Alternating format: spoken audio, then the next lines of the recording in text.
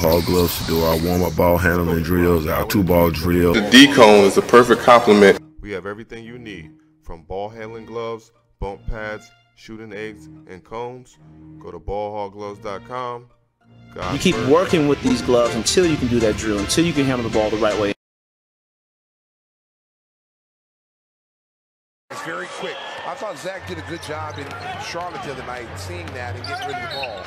Caruso reached in, got a piece of Morant, who has a chance at a three-point play. You got multiple ball handlers out there. Bane can handle it, Morant as well. Lob for Ja Morant. That was beautifully executed. Big, strong kid. Shoot the three, too. Don't sleep. Yep. There goes the high-flying Ja Morant. What an athletic play that was. He's got 6. Has checked in. 5 to shoot. That's a deep Ja Morant three. Wow. Williams. Rebounded by Brooks, and here comes Morant. Beverly picks him up. It's Brooks for 3. You saw Ja Morant wait for the defender to come. He knew Brooks was open. You said it, Roddy can shoot it a little bit. Knocks down a 3. That is the 7th for the Grizzlies. And again, they know that the Bulls are a solid, decent half-court defense. They're trying to push the pace too. And 1! Brooks got it to go. 8 points for Vucevic. The Bulls back within 16. Cut into this big deficit. Ja Morant, it's like he hangs in the air forever. This is one of the top steal teams in the NBA, so that tells you a little bit about their level of aggressiveness. You have to kind of use that against them.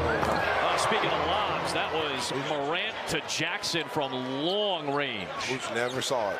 He's a man of the people. I'm Patrick Beverly, and I will fight for you and these calls. I'm Patrick Beverly, and I approve this message. Aldama hits another 3. That is 15 for 29 for Memphis in this game. Ja Morant against Levine in transition. Everybody dived in on Ja, and Dylan Brooks is having a big shooting game. His 4th triple. Everything but the finish. It's Morant for a 3. Big shot, Ja Morant. Here is Jackson. It's an 11-0 run right now. They answered right back. And they are locked in defensively in the second half. They've held Memphis to 33 points. Ja Morant. And that's Alex's fault.